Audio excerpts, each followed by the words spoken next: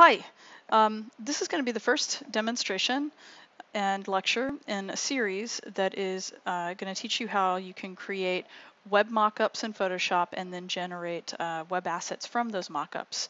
And this is a new feature, a relatively new feature, I should say, in Photoshop CC. And it, unfortunately, for those of you who have anything older than that, it's not gonna work. It's a As I said, a relatively new feature, and it's a terrific feature. It moves away. If you've ever used slicing in the past for Photoshop, if you haven't, then don't worry about it. But if you ever use the slice tool in Photoshop, they finally sort of did away with that nonsense because it doesn't really address the current web industry standards of how you build a web page anymore. So what this is going to do is allow like sort of a layering effect, the way that you would layer your stuff when you're building websites. You're able to build your image assets in layers, and it's sort of more fluid and helpful in the way that Photoshop deals with it nowadays. So first things first, though, one of the things that we will be addressing, and I'll get to it in a little bit more detail, but we're not going to go crazy into detail about it, is responsive design, which is a topic that is a current standard in web design these days. And, this is not a web design course, and this is not, assuming that you know anything at all about web design, nor is it assuming that you're going to ever be a web designer. What this lesson is going to do is just introduce some topics and touch on them so that you understand why we're choosing the dimensions that we're choosing and why you would need to do multiple layouts as opposed to just one layout. If you're trying to give something or hand something over to, say, a developer, maybe you're the person who gets to design the interface visually. You need to have some basic understanding of current industry standards without having to actually know how to code and all of that stuff. So we're going to talk about that in a little bit. But first I want to talk about, the basic project that we have at hand. What the project outline addresses is that you should start doing some sketches of a layout before you try to start building it in Photoshop. And the reason for that, of course, is you can waste a lot of time trying to build something in Photoshop when really you can just have a very low level of commitment, low stakes kind of exercises where you're just doing some sketches, toss them if you don't like them, use an eraser, whatever, use pen and pencil, sort of low-tech, analog, old-school way of doing things. Sometimes it's the best way of doing things when you're brainstorming. So let me just show you real quickly kind of where I started with a sketch. So I just dropped a scan of the sketch into a web browser. And basically what this is it's a small image. Of course, our website wouldn't be this small. So let me blow this up a little bit. So it's a little sketch that, and of course, this actually still wouldn't be this small. The intention is that this would take up, like full screen up to, say, 1280 pixels, and I'll get into why 1280 in a little bit. But pretend like this is, really 1280 and it takes up more space than this. But this is a sketch, and it gives you an idea of, like, there would be like a navigation bar up here. It's not the greatest. You might have a hard time reading this, but this is like a link up here. It says who we are, our team, and then contact us. And then here's a logo, and it's for a fake interior design company called Warner and Mitchell Design. And then, you sort of have this sort of statement right here. We are interior designers. As I said, this is fake. Maybe this company would do commercial interior design as well as residential. So here we've got commercial gallery, and this is residential gallery, and you might have like a couple. This could either be a indication of it's a slider, or it could be, like where it fades in and out, or it could just be some static images that are links that will take you to a gallery, maybe that would pop up in a bigger window on top of everything. And then there's like a little piece of information about the company right here. That's what these scribble lines are. And then down here you would have a section that shows our team. So when you scroll down, you would get like a little picture, and what I didn't include here that I should have is like the name of the person underneath. You typically would want to put the name of that person, maybe even what they do. And then there'd be a contact form. This over here, this is intended to be a map, like a Google map, you know, that where you could actually have a live map right here. But then there's a contact form that's, you know, hey, we'd want to hear from you. And these are input form fields, and then you've got a send button. And then down here you've got some social media links for the company like Facebook, Twitter, Instagram, LinkedIn. And then you've got this footer down at the bottom where you repeat the logo sort of to remind people of the branding.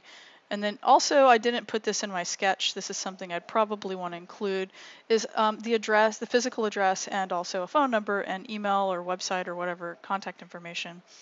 Those are always good things to have on a website. And then a little button down here that says top, where if you were to click it, it would scroll up to the top for you. Okay, so that's sort of the general one-page, you know, landing page design that we have for this company. Really simple. And right now, the first thing that we're going to focus on before we move into the next video, I'm just going to sort of give you a just basic idea of what it is that we're going to focus on, and then I'll show you kind of where we're going to end up with the project before we actually go through the exercise or the lesson. But where we're going to ultimately end up is you know, ideally you would want to have something that's sort of for larger screens, like maybe 1280 and be bigger, but then maybe you'd want another one that would be like maybe 800 pixels wide for smaller devices. And then you would go down to really small phones where you would have another layout, which all of this stuff would reflow in a different order for really smaller phones, like, you know, right around 320 or something like that. That's a standard width for a lot of smaller phone devices like, say, the older iPhones and so forth. But right now what we're going to really focus on is this 1280 dimension. And so don't worry about the other ones, but just understand that the idea of doing this mock-up is that you would ultimately probably have more than one mock-up. But as I said, we're going to focus on this one. Now, real quick, I'm going to show you kind of where we would end up, all right, because I've sort of already put some stuff together. So let's see where we're going to end up, but then I'll show you after this the process of getting there, okay? Okay, so I just opened up this larger image, right? So from this sketch, you know, went off and created a few things that we're going to do in this assignment. And first, just go ahead and create like just a basic set of vectors where you are creating sections of your website, you know. So this blue area would probably have a banner background image behind it. This is the logo for the company, which I'm going to show you how to create. So we're going to like be using some vector tools, placing all of these shapes with vectors so that then we can later go and just apply smart objects to them with pictures and so forth. And then we're going to be dealing, of course, with some typography issues. And then something that you want to always think of is when you're designing for the web, just like to design a book or, you know, a brochure or something like that for print, you're going to have a style guide because you always want to have sort of a roadmap for developers and for publishers and so forth. You want to have some kind of stylistic roadmap for people to follow. So that would be like, we're going to talk about, you know, managing color. We're going to talk about how to do swatches, how to save swatches, export swatches, things like that. Also dealing with type size. So you would want to think about keeping your type sizes consistent for different levels. There are typically different levels of typography in web design. Okay, so here this is just some lorem ipsum placeholder text. Here's the our team thing with, you know, here's that contact form I was telling you about, and so forth. Okay, so this is a really basic thing that we're going to put together in this step. Now the next step, of course, would be to go ahead and start applying the images and so forth. And in this area, what we're going to talk about, of course, are going to be things like using smart objects and how to do non-destructive filtering and, you know, scaling and adjustments of color and things like that. So for instance, this is a smart object, this architectural detail in the background here that I'm of this looks like some like girders and beams and things, so that whenever we go from different sizes, and if we decide that we're going to use this in other layouts, then we can have one really large image asset And then as a smart object, it won't lose its quality if it's just linked to that item in a separate file, and then we can just tell it how big to be here.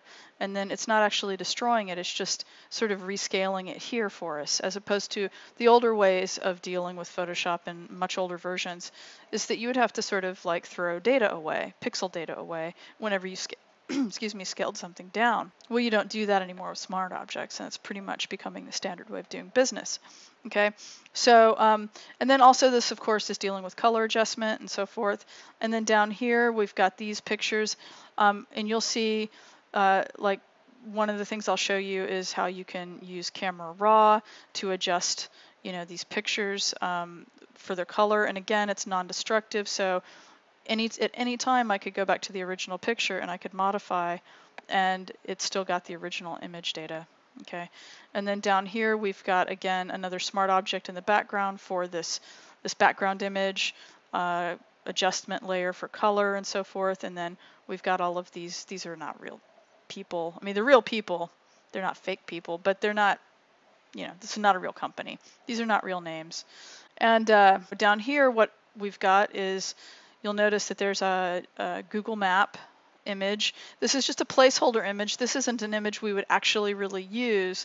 It is a placeholder where a developer later would come in and actually put a real Google Map API in there so that you could pan and scroll and zoom and do searches and stuff like that for locations.